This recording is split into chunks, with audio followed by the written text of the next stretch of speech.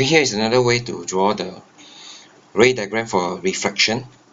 Okay, let's say we have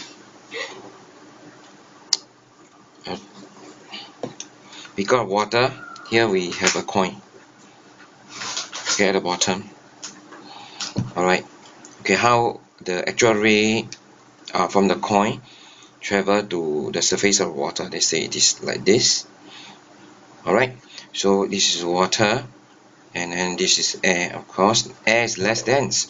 So at the interface between air and water, the light ray will bend away from the normal. Let's say it in this way. Okay, right. So you have the light ray bend away from the normal in the air. Then how do you know from this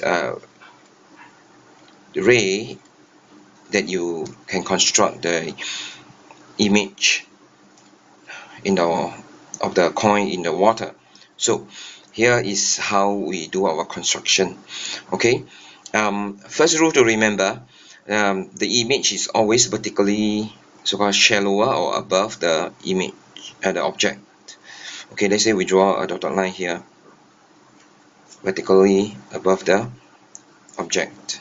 Okay, then the image must be along here, but we do not know where, right? But we can extend the reflected ray, okay, backwards until it intersects with the vertical line or the normal above the image, the object, which is the coin. So this is the position of the image. Okay, so I'm going to draw the image here. Yes. So I hope this is clear. Okay.